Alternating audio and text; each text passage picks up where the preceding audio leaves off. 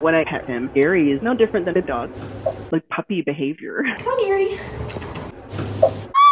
I am Angela, and this is Gary's story for GeoBeats. When my son, at the time he would have been 11, came to me 2 years ago and asked us for pet rats, my initial reaction was very fear-based, but I kind of challenged myself, and he got the 2 rats for his birthday. Gary, come. Oh, good boy. We ended up saving Bob and Gary from being snake food. Hi, boys. They're feeder rats. Hi. The man brought out a bin of male rats, and we were just told to pick 2.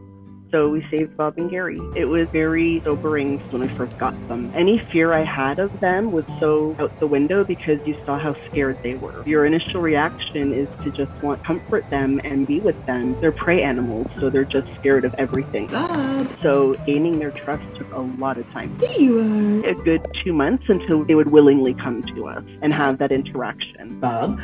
Baba Rooney. The only time they were in their cage was bedtime. So we really embraced them with us. They totally know their names. Hi, Bob. Come on, Gary. Okay, Bob, come on. Gary. There's a cat grass? Gary was kind of the runt, and ever since we took him in, he just wanted to cuddle and be with you all the time. He loved hoods, so anything with a big hood, he will just kind of snuggle up and take a nap right against my neck. Part of their trust in you is they start grooming you as well.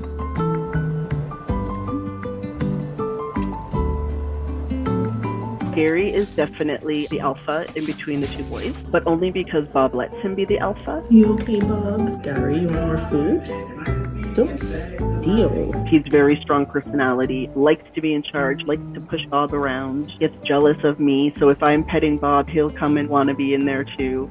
In the early days, my daughter used to take Gary into her bed before bedtime, just as like quiet time with her and Gary. She went for a sleepover one night, and I looked up and down. We could not find him. He was in her bed. Like, it was the cutest thing. I don't know how, but he had managed to get on her bed, and he was sleeping under the blankets where he kind of always had been with her every night.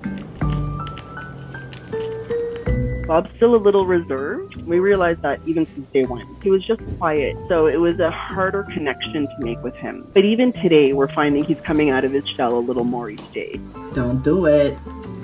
Hey. Gary picks on Bob a lot. The rats do something called forced grooming. Come here. They're grooming each other, but it's forced. So they pin each other down. It's part of their like alpha thing. Bob is such a sweetie and just takes it. Even though he's so much bigger and he could totally just knock him off his feet. You can see the difference when Bob's getting groomed. His eyes are open, and I ask him if he needs help, and he gives me kind of this look of, save me, mommy. Do we need some help? Maybe lay off a bit. When Gary's getting groomed, he's loving it. He's like in heaven, right? Lying down, his eyes closed. They fight like brothers, but they love like brothers, and they're always on top of each other, using each other as pillows. They're totally not what I expected. They're clean. They're litter trained, 100%. Again? We're doing this again? Gary! They don't smell bad. It's like a neutral smell. They smell like nothing, Gary.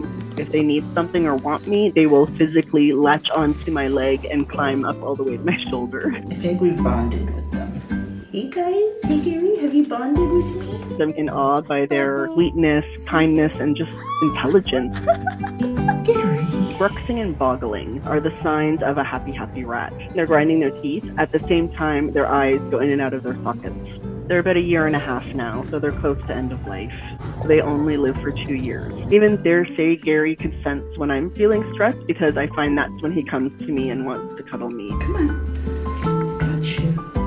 And whether or not there's any like scientific truth to that, that's what it seems like happens. Oh, guys. And I know that sounds silly and cheesy, but the love of an animal and the trust of an animal like that, I can't even put it into words. I love you too, Gary. I've had pets, I've had dogs, but this is really something different. I love you.